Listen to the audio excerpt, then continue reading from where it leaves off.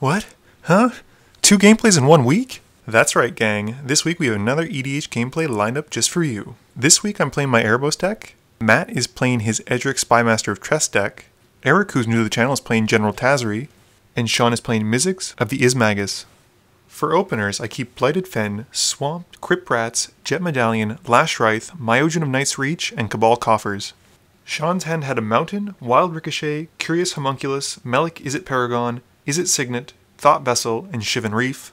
Matt's hand had Simic Guildgate, Island, Dissolve, Ninja of the Deep Hours, Viridian Corruptor, Signal Pest, and Wharf Infiltrator. Eric had to mulligan down to 5 and keeps Beastmaster Ascension, McKindy Patrol, Shapesharer, Rugged Highlands, and Forest. Eric won the die roll and starts us off. For his first turn, Eric draws a card and plays it, playing Exotic Orchard as his land drop and passes to Sean. Sean plays a foil Shivan Reef and passes to Matt. Matt plays Simic Guildgate tapped and passes to me. I drop Blighted Fens and pass to Eric. Eric plays a forest and passes back to Sean. Sean plays an island and casts Curious Homunculus before passing to Matt. Matt plays an island and casts Palace Familiar before passing to me. For my turn, I play a swamp and cast Jet Medallion before passing to Eric. Eric plays a mountain for his turn and drops a huge target in the form of Beastmaster Ascension. Sean plays a mountain and ramps like crazy, casting Thought Vessel, and then tapping Thought Vessel in his last remaining land to cast Izzet Signet. With nothing else, he passes to Matt. Matt plays Reliquary Tower before casting everyone's favorite Simic Elf, Edric Spymaster of Trest. Moving to combat, Palace Familiar swings into Eric for 1. Matt gets to draw a card and moves to his second main phase, and with nothing else, passes to me. For my turn, I play Urborg, Tomb of Yawgmoth, and cast Erebos, God of the Dead. For Eric's turn, he plays a Plains, and then casts Unexpected Result, which hits Corrupted Graphstone. With nothing else, he passes to Sean. Sean plays an Island, and casts Mizzix of the Ismagus. Moving to combat, he attacks me for 1 with the Homunculus, and draws a card. Matt's turn has a forest come into play, and he continues to flood the board with a bunch of little beaters. First he casts Benthic Infiltrator, and follows it up with a Signal Pest. Then, moving to combat, he swings Palace Familiar at Sean for 1 and draws a card. With nothing else, he passes to me. In comparison, my turn of playing a Swamp and casting Lash Wraith before passing is pretty tame. Eric also has a bit of a slow turn, and he plays Rugged Highlands, gaining 1 life, and then casts his General, General Tazri. As she enters the battlefield, General Tazri triggers, and Eric gets to go find Drana's Emissary before passing to Sean. Sean drops a mountain for his turn, and then taps the Homunculus and 4 lands to cast Mana Geyser. This nets him 1 experience counter and 13 red mana. Using some of that red mana and 1 island, Sean casts Melic Izzet Paragon. This allows him to reveal the top card, and Essence Backlash is on top of his library.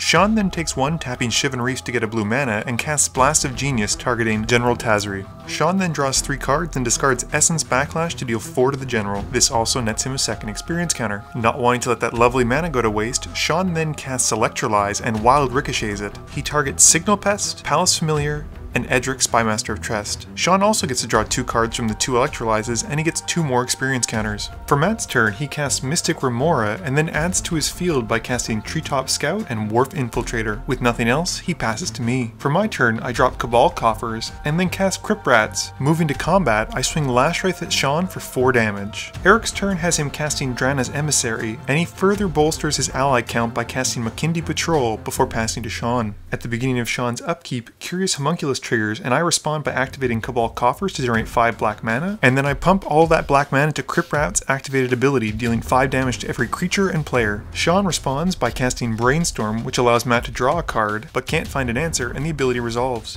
Moving to his first main phase, Sean plays Evolving Wilds and cracks it to find an island. Sean then recasts Mizzix and passes to Matt. During Matt's upkeep, he has to pay 1 to keep Mystic Remora on the field, and during his first main phase he plays a forest and then casts Viridian Corruptor, blowing up my Lash Wraith. Matt is unfortunately unable to attack and has to pass to me. For my turn, I play a Swamp and then cast Read the Bones, taking 2 damage and scrying 2. I keep the 2 cards on top, and Matt gets to draw for Mystic Remora. I then activate Cabal Coffers to generate 6 black mana, and cast Liliana of the Dark Realms. Matt draws again.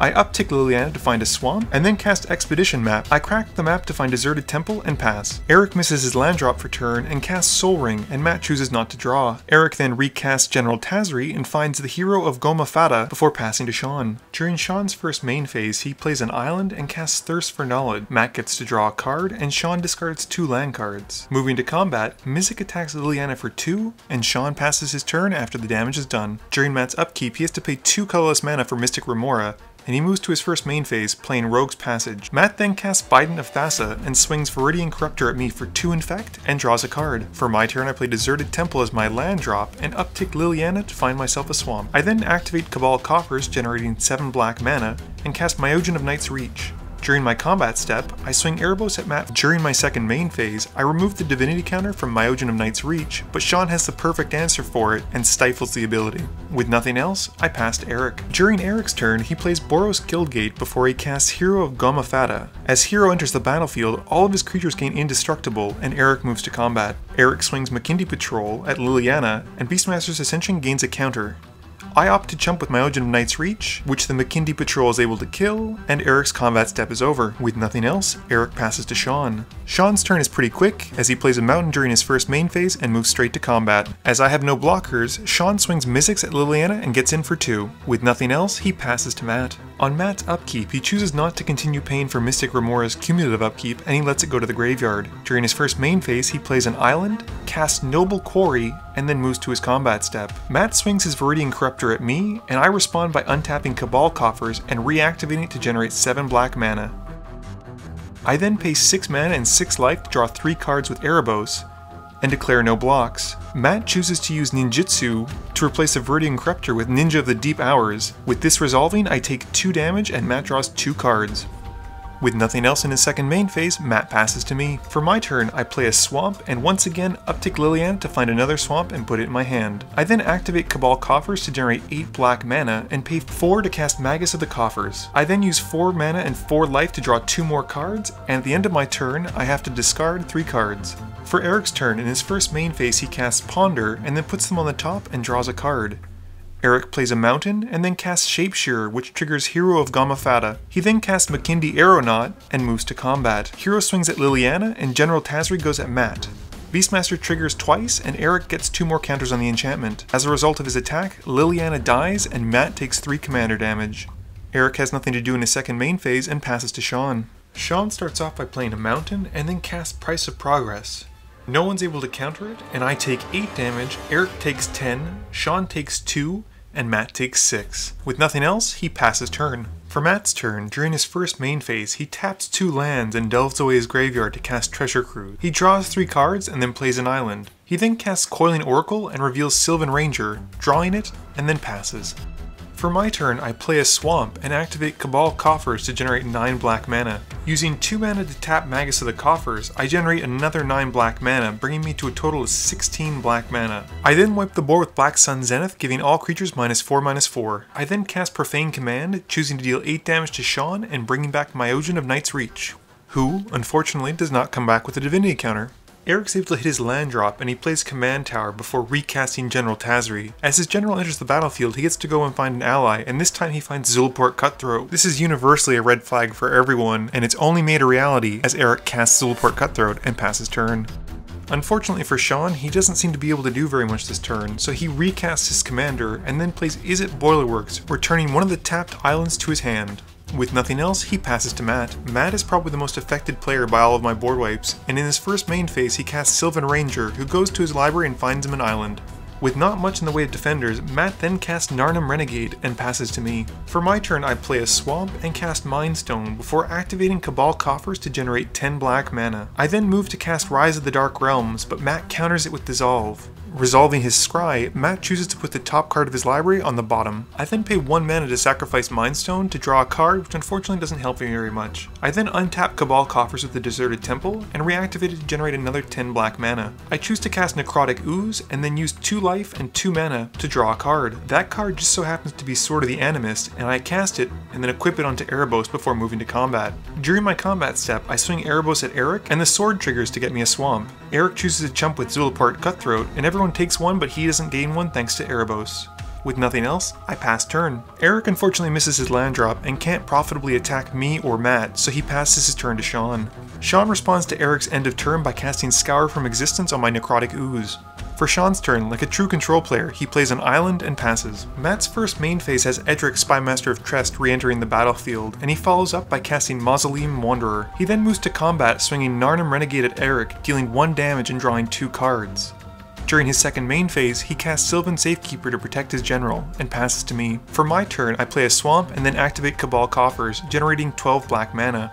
I cast Runescarred Demon for 6 and find a card. I then cast Grey Merchant of Asphodel for 4 mana and drain everyone for 8 and gain 24. With my remaining mana and 2 life, I draw a card thanks to Erebos and I move to my combat step. I swing Erebos at Matt and the sword triggers to find me another swamp, but once again my god gets chumped and Matt blocks with Sylvan Ranger. During my second main phase, I have nothing else, so I pass turn. For Eric's turn, he plays Evolving Wilds and cracks it to find a swamp before passing to Sean. Sean draws what must be the last land in his deck, or at least I hope so, and plays a mountain. He then negotiates with Eric, asking him to take 2 damage so that he can draw a card and hopefully find an answer. Eric responds to Sean's attack by using Croson Grip on my Sword of the Animist. Sean does 2 damage to Eric, and he gets to draw a card. During his second main phase, he casts Thought Flare and discards 2 lands. He then casts Fairy Artisans, which is a great card in my opinion, and passes turn. Matt plays a Forest for his turn, and he casts Hypnotic Siren as an aura, stealing my Runescarred Demon.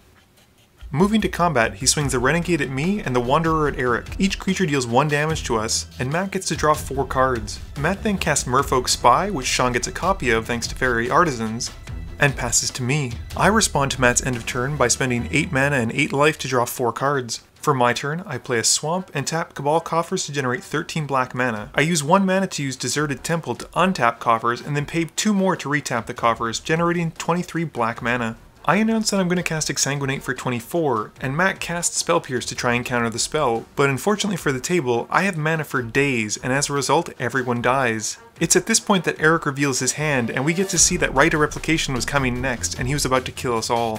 Game review time. So it's kind of funny that unlike the last game where Sean wasn't able to draw land until the very end, this game was pretty much the polar opposite. Sean only drew lands, and pretty much since the beginning. It's a real shame though, because the deck looks like a lot of fun, and Sean's built it so it's not combo oriented, and instead looks more like a Spellslinger type deck. Matt's deck was stylized around Edric's Flying Men deck, which plays a lot of low drops and a lot of counter spells, and just draws a ton of cards. Unfortunately for Matt, he drew most of his soft counters, which are ones that you can pay to get around them, and the only hard counter he had in his hand was Dissolve. It also didn't help that I wiped the board twice and took away a lot of his resources. I think the board wipes on my part were well timed, as if I hadn't done them at the point that I'd had, Matt would have drawn a million cards and pretty much stolen the game away. Erebos does what he does best, which is draw cards at the expense of life. I got really low at some points, but I was always able to bounce back thanks to a lot of life gain in the deck. Eric was playing a very budget-friendly ally deck, and unfortunately having to mulligan as low as he did really didn't help him out this game. It might not be on the same level as Food Chain Tazri is, but the more allies he has on the field means the more triggers he gets whenever another one enters the battlefield, and that can add up pretty quickly. Please be sure to tune in every Monday at 11 AM Eastern Standard Time for a guaranteed new video, with a second video popping up sometime during the week. You can also follow me on Twitter at MTGMudsta, or check me out on Twitch at twitch.tv/MTGMudsta. This video is brought to you in part by support from my Patreons. If you're looking for a way to help out the channel, please be sure to visit the link below or in the About section. You can also visit FlipsideGaming.com, who I've recently started an affiliated sponsorship with. If you enter the promo code MTGMudsta, as seen below in all caps, on orders over $10, you'll get 10% off and help out the channel. Their 2 locations host EDH nights, with Clifton Park being on Mondays and East Greenbush being on Wednesdays. As always, thank you guys for watching, and please be sure to like, comment, share, and subscribe for more.